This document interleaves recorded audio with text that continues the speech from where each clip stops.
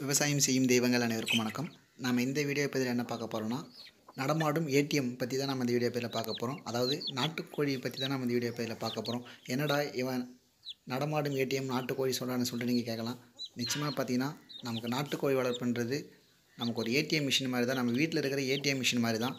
நீங்கள் வீடியோ கடைசி வரைக்கும் பாருங்கள், உங்களுக்கே புரியும். அதுக்கு முன்னாடி இது வரைக்கும் நம்ம சேனலை நீங்கள் சப்ஸ்கிரைப் பண்ணலாம். சைடில் இருக்கிற ரெட் கலர் பட்டன் கிளிக் பண்ணி சப்ஸ்கிரைப் பண்ணிக்கங்க. மறக்காமல் சைடில் இருக்கிற பெல் பட்டனையும் கிளிக் பண்ணிக்கங்க. அப்போ நான் போகிற வீடியோஸ் உங்களுக்கு உடனுக்குடனே நோட்டிஃபிகேஷன் வந்து சேரும். இப்போ நம்ம வீடியோக்குள்ளே போகலாம். வளர்ந்து வர இன்றைய காலகட்டத்தில் கலப்பின கோழிகளுக்கிடையே நாட்டுக்கோழி பார்த்தீங்கன்னா ஒரு நல்ல வரவேற்பை பெற்றிருக்கு. இது உங்களுக்கு எல்லாருக்கும் தெரிஞ்ச விஷயந்தான். மற்ற கோழியினுடைய விலையை கம்பேர் பண்ணும்போது நாட்டுக்கோழியினுடைய விலை அதிகமாக தான் இருக்கும். உங்களுக்கு எல்லாருக்கும் இது தெரிஞ்ச விஷயந்தான். ஒரு நாட்டுக்கோழி நம்ம வாங்க போனோம்னா குறைந்தபட்சம் 300 ரூபாய்க்கு மேலே தான் நமக்கு கிடைக்கும். அதுக்கே நம்ம நாட்டுக்கோழி வாங்கணுன்றது ஒரு சிரமமான விஷயந்தான். ஏன்னா நாட்டுக்கோழிக்கு அவ்வளோ மவுஸ் இருக்குது இன்றைக்கி. அதேமாதிரி ஒரு முட்டைன்னு எடுத்துகிட்டோம்னா நமக்கு 12லேருந்து 15 ரூபாய்க்குள்ள வரைக்கும் கிடைக்குது. நாட்டுக்கோழி முட்டைக்கு பார்த்திங்கன்னா அவ்வளோ டிமாண்ட் இருக்குது. சிட்டி சைட்லாம் பார்த்திங்கன்னா 15 ரூபா 20 ரூபா கொடுத்துலாம் நாட்டுக்கோழி முட்டையை வாங்கிக்கிறாங்க. நாட்டுக்கோழி முட்டையாக இருந்தாலும் சரி, இறைச்சியாக இருந்தாலும் சரி, அதில் பல மருத்துவ குணங்கள் இருக்கிறதுனால மக்கள் விரும்பி வாங்குகிறாங்க. இதனால் பார்த்திங்கன்னா மக்களிடையே நாட்டுக்கோழி வளர்ப்புன்றது ஒரு நல்ல வரவேற்பை பெற்றிருக்கு. இப்போ நாட்டுக்கோழின்றது நமக்கு ஒரு ஏடிஎம் மிஷின் மாதிரி. நான் எப்படின்னு சொல்லிட்டு உங்களுக்கு சொல்கிறேன். இப்போ நமக்கு பணம் தேவைப்பட்டால் நம்ம ஏடிஎம் மிஷினில் போய்ட்டு உடனே கார்டை ஸ்வைப் பண்ணி நமக்கு பணம் எடுத்துகிட்டு வந்துடுவோம்.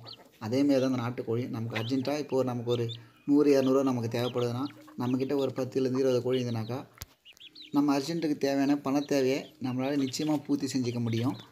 எக்ஸாம்பிளுக்கு நாம் இப்போ ஒரு 20 கோழி வளர்க்குறோம்னா ஒரு 8லேருந்து ஒரு 10 முட்டை வரைக்கும் கிடைக்க வாய்ப்பு இருக்குது. நாம் ஒரு முட்டை குறைஞ்சபட்சம் 10 ரூபா நம்ம கால்குலேட் பண்ணால் கூட நமக்கு 100 ரூபா கிடச்சிரும். இந்த 100 ரூபா பார்த்திங்கன்னா நம்மளுடைய உடனடி தேவையை நிச்சயமாக நம்ம பூர்த்தி செய்யும். உதாரணத்துக்கு நான் என்ன சொல்கிறேன், இப்போ எனக்கு ஒரு 100 ரூபா பெட்ரோலுக்கு இப்போ தேவைப்படுதுன்னா நான் உடனே அந்த 10 முட்டையை கொடுத்து அந்த 100 ரூபா நான் வாங்கிக்குவேன். பெட்ரோல் செலவுக்கும் எனக்கு இது போதுமானதாக இருக்கும். நம்ம வீட்டையும் காசு அம்மாக்கிட்டேயோ கேட்க வேண்டிய அவசியம் இருக்காது. எனக்கு தேவையான முக்கால்வாசி என்னுடைய பண தேவைகளை பூர்த்தி செய்கிறது என்னுடைய நாட்டுக்கோழிகள் தான். நான் இதுக்கு முன்னாடி ஒரு வீடியோ பதிவு செஞ்சுருக்கேன். நான் எவ்வளோ கோழிகள் வளர்க்குறேன், எனக்கு எவ்வளோ வருமானம் கிடைக்கிது, எவ்வளோ செலவாகுதுன்னு சொல்லிட்டு நான் தெளிவாக வீடியோ பதிவு செஞ்சுருக்கேன். அந்த வீடியோ பதிவில் எந்த ஒரு ஒளிவு மாறுமே இருக்காது. என்னுடைய ஏர்னிங்ஸை, அதாவது நாட்டுக்கோழி வளர்ப்பில் நான் எவ்வளோ எனக்கு லாபம் கிடைக்குன்னு சொல்லிட்டு நான் தெளிவாக பதிவு செஞ்சுருக்கேன். எனக்கு எவ்வளோ கிடைக்குது, மாதம் எவ்வளோ சம்பாதிக்கிறேன்னு சொல்லிட்டு நான் தெளிவாக வீடியோ பதிவு செஞ்சுருக்கேன். அந்த வீடியோ பார்க்கலன்னா அந்த வீடியோடைய லிங்க்கை நான் கீழே டிஸ்கிரிப்ஷனில் கொடுக்குறேன். பார்க்காதவங்க பார்த்து தெரிஞ்சுக்க. நான் எதுக்காக சொல்கிறேன்னா, நீங்கள் நிறைய வீடியோ பார்த்துருப்பீங்க. நாட்டுக்கோழி வளர்த்தா இத்தனை லட்சம் வருமானம் கிடைக்கும், இத்தனை கோடி வருமானம் கிடைக்கும்னு சொல்லிட்டு. நீங்கள் அந்த மாதிரி வீடியோஸ்லாம் பார்த்து ஏமாறாதீங்க. நாட்டுக்கோழி வளர்ப்புன்றது ஒரு சாதாரண தொழில் கிடையாது. அதுலேயும் ஒரு சில சிரமங்கள் இருக்குது. நாம் அதிக எண்ணிக்கையில் நாம் நாட்டுக்கோழிகளை வளர்க்கணுன்ற பட்சத்தில் நாம் என்ன செய்யலாம், முறையான பயிற்சிகளை எடுத்துக்கணும்.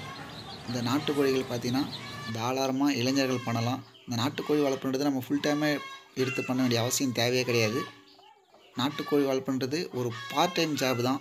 இதுக்காக நீங்கள் ஃபுல் டைமாக ஸ்பெண்ட் பண்ண வேண்டிய அவசியம் இல்லவே இல்லை. நான் என்னுடைய அனுபவத்தில் சொல்கிறேன். காலையில் 1 மணி நேரம், சாயந்தரம் 1 மணி நேரம் நம்ம டைம் ஸ்பெண்ட் பண்ணாலே இதுக்கு போதுமானது. நம்ம இதுக்காக மெனக்கிட வேண்டிய நாள் ஃபுல்லாக மெனக்கிட வேண்டிய அவசியம் இல்லவே இல்லை. முக்கியமாக அந்த நாட்டுக்கோழி வளர்ப்பு பார்த்திங்கன்னா இல்லத்தரசிகளுக்கு ஒரு வரப்பிரசாதம் தான் சொல்லணும். நான் மீண்டும் மீண்டும் சொல்கிறேன். வீட்டில் இருக்கிற இல்லத்தரசிகள் பார்த்திங்கன்னா நீங்கள் ஒரு 5 நாட்டுக்கோழி வாங்கி வளர்த்துங்கனாலே உங்கள் வீட்டு தேவைக்கான இது காய்கறி செலவாக இருந்தாலும் சரி, மற்ற செலவுகளை பூர்த்தி செய்யக்கூடியதாக நம்ம நாட்டுக்கோழி வளர்ப்பு இருக்குது. நீங்கள் தாராளமாக வீட்டில் இருக்கிற பெண்மணிகள் நாட்டுக்கோழி வாங்கி வளங்க. நமக்கு இந்த நாட்டுக்கோழி வளர்ப்புன்றது ஒரு வருமானம் தரக்கூடியதாக இருக்கும். அதே மாதிரி பார்த்திங்கன்னா ஒரு நல்ல ஒரு பொழுதுபோக்காகவும் இருக்கும். இந்த நாட்டுக்கோழி வளர்ப்பு தொழில்ன்றதை சின்னவங்க பெரியவங்க யார் வேணாலும் பண்ணலாம். கண்டிப்பாக நல்ல ப்ராஃபிட் இருக்குது. அதை நம்ம முறையாக செய்யணும். நாட்டுக்கோழி வளர்ப்பு பற்றிய எல்லா தகவலையும் நான் இதுக்கு முன்னாடி நம்ம வீடியோவிலே பதிவு செஞ்சுருக்கேன். அந்த வீடியோவில் லிங்க் எல்லாத்தையும் நான் கீழே டிஸ்கிரிப்ஷனில் கொடுக்குறேன். நீங்கள் புதுசாக வளர்க்குறீங்கன்னா எல்லா வீடியோஸும் பாருங்கள். கண்டிப்பாக பல பயனுள்ள தகவல்களை நான் கொடுத்துருப்பேன். மேலும் இது போன்ற அடுத்து ஒரு நல்ல வீடியோ பதிவுகளை நான் உங்களை சந்திக்கிறேன். Thank you friends.